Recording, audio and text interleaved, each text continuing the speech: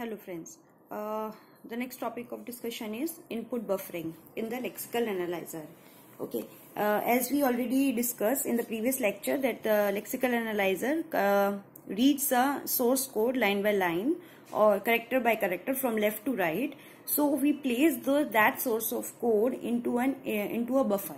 So how an input buffer is used, or how an input buffer is worked here, or how the lexical analyzer reads a character from the input buffer. So the lexical analyzer scans the input from left to right, okay, so one character at a time here.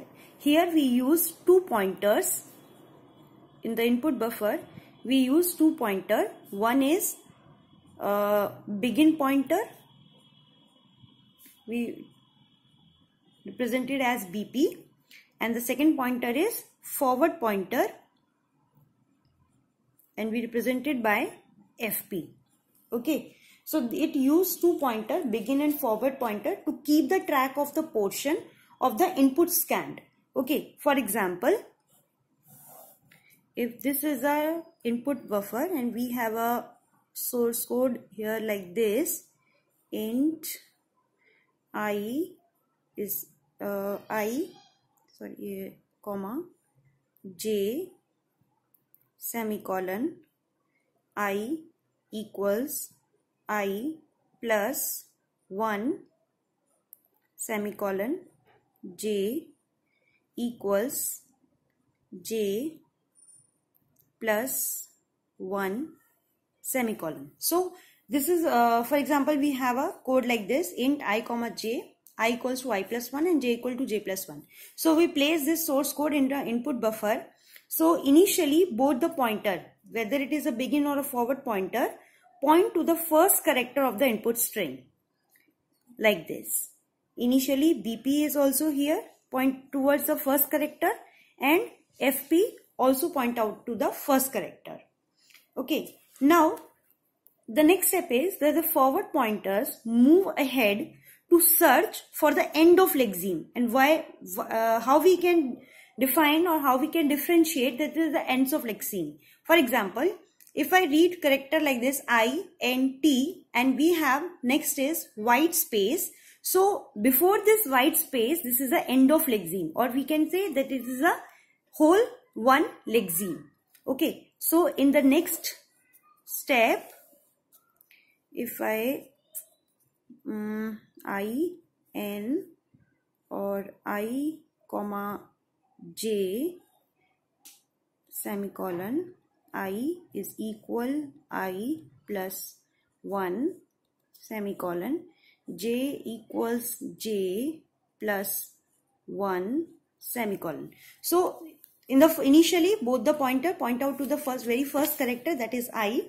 Then the BP remains the same and the forward pointer moves ahead to search for the end of lexeme. As soon as the forward pointer encounters as a blank space like this, after INT it encounters a blank space. So this shows that this INT is identified as or encountered as one lexeme, which is as a identifier. Okay, so this is the end of lexeme, or we can say this is a one token. After this, after first token is encountered, the forward pointer and the backward pointer again, both the position of the forward pointer and the backward pointers will remain same. Means initially both the backward and forward pointer begin pointer and forward pointer initially at the point out to the first character. When the forward pointer move ahead and it encounters as a white space, it means that it encounter a one token here, and then this begin pointer, it moves to the forward pointer where forward pointers point out like I here. So this is how the input buffer, or this is how the lexical analyzer reads the character from left to right. Okay, there is one more concept in the input buffering, is that this method, or there are two methods used in this context. Okay, one is two methods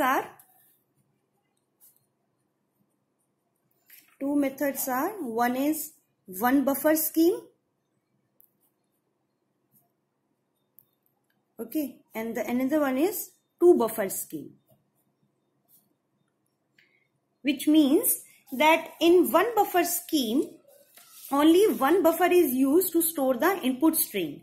But the problem with this scheme is that if the lexeme is very long and then it crosses the buffer boundary, then to scan the rest of the lexeme, the buffer has to be refilled. That makes an overlapping or overwriting to the first part of the lexeme. For example, if we have one buffer like this, I, N, T, I is equal to I plus 1, okay, like this.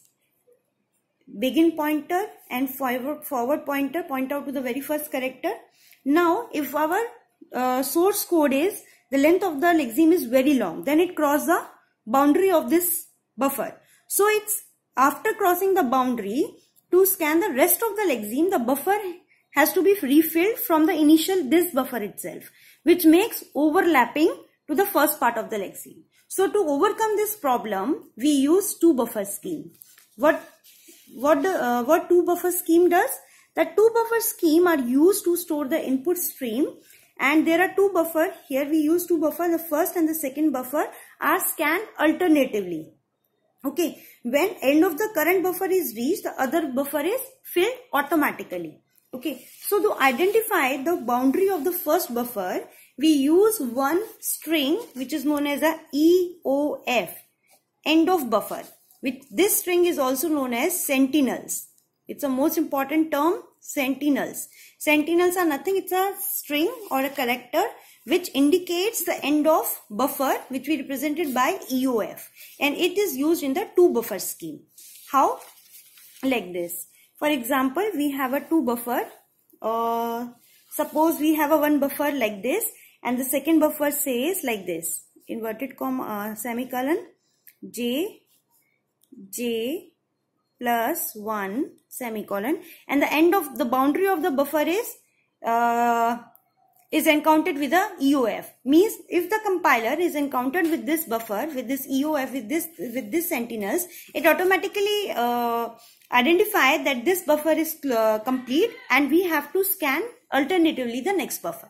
Means to identify the boundary of the first buffer, okay, so end of buffer EOF character should be placed at the end of the first buffer. Similarly, end of the second buffer is also assigned, is also recognized by this sentinels, okay, which is present at the end of the second buffer. So when the first forward pointer encounter first EOF, then one can recognize that it is the end of first buffer, and hence filling of second buffer is started automatically. In the same way, when the second buffer EOF is obtained, then it indicates this is the end of the second buffer, and alternatively both the buffers can be filled up until end of the input program and stream of the tokens is identified.